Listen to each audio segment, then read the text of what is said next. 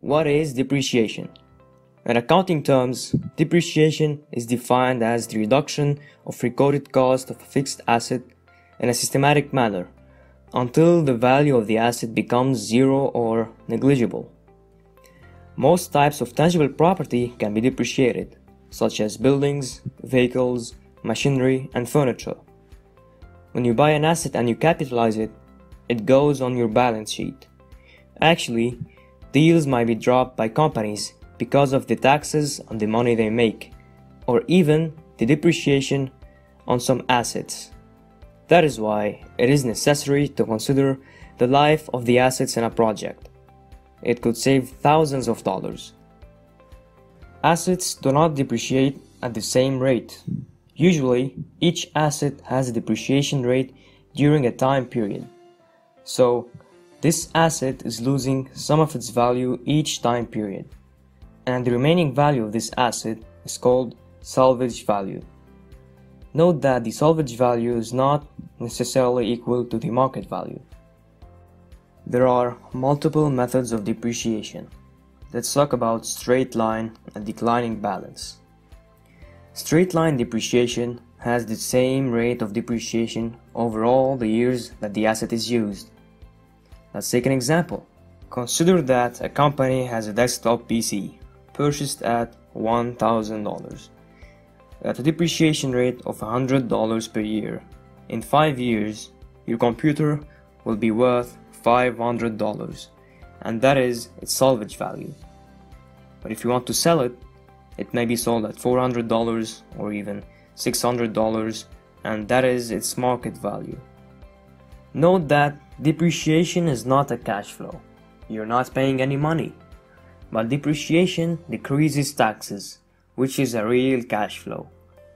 Both straight line and declining balance methods of depreciation lead to the same salvage value. But the difference is that declining balance is an accelerated depreciation method.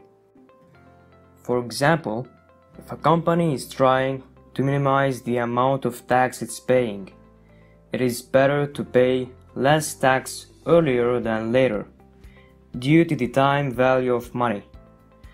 So declining balance method is better for tax reductions. More depreciation, less taxes. Now, considering declining balance method and using the same previous example, the salvage value of the computer was $500 at year 5. To calculate the depreciation at year T, we use the following formula. It is equal to the acquisition value of the PC times D times 1 minus D to the power T minus 1, where D is 1 minus the salvage value over the book value to the power 1 minus N, which is in this case equal to approximately 0.13. And to calculate the book value of this PC at year T, we use this formula. It's equal to book value times 1 minus D to the power T, which is at year 5, in this case, it's equal to $500. So we got the same result. Now, let's talk about depletion. What is depletion? It is the systematic allocation of costs associated with extracting natural resources from a reserve. Typical these natural resources utilized by businesses include minerals, precious metals, wood, and oil. There are two types of depletion: cost depletion and percentage depletion. Now, let's take an example. Gravel pit purchased for $14,000 is expected to yield 50,000 tons of gravel. The gravel will sell for $6 per ton, and the percentage depletion rate for gravel is 5%. Suppose 10,000 tons of gravel were sold that year.